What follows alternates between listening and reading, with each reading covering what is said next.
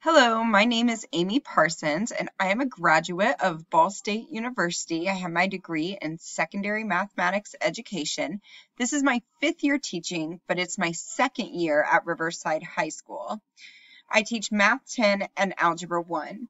In Algebra 1, we start studying equations, inequalities, relationships, and in this class we also explore linear and quadratic functions.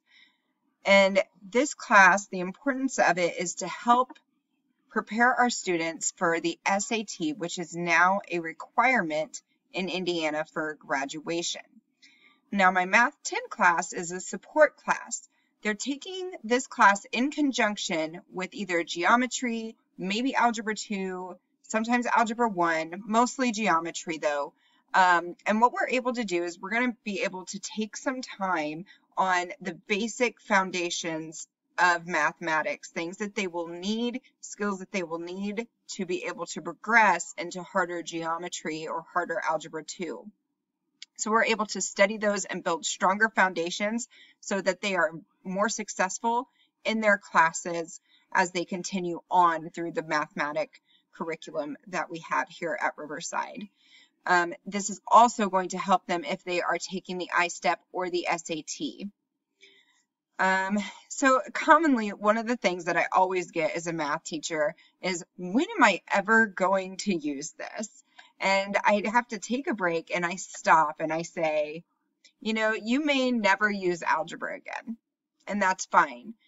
But what about communication? When we have you communicate with one another, or when you're trying to explain a problem to me, I'm teaching you how to communicate. And working together, when we do partner activities, I'm teaching you how to work with somebody. And also a big part of mathematics is problem solving skills. And I know the students hate it, but I let them struggle. I call it the productive struggle, where they're trying to figure things out and you see those cogs turning in their head. And I love that. And I say, I'm teaching you how to problem solve. And even more than that, I'm teaching you how to not give up when it gets hard.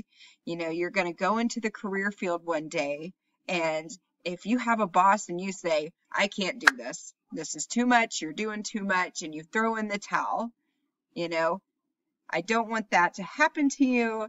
It is not a good life skill to have, so I'm teaching you now not to give up and to ask for help if you need it. Some of the things you can do as a parent to help your student is to check PowerSchool often. Make sure they're getting all of their assignments turned in, make sure that they are on task and making their way through the curriculum and not falling behind. Now, if they are falling behind, Riverside offers some great resources that you can use to help your student. And one of them that I highly recommend that we encourage your student to do is to do office hours. They can do one-on-one office hours. They can just do a drop-in office hour. They just have a question on something. They're always free to do that. And I know that I speak for the whole math department when I say that we are open door policy.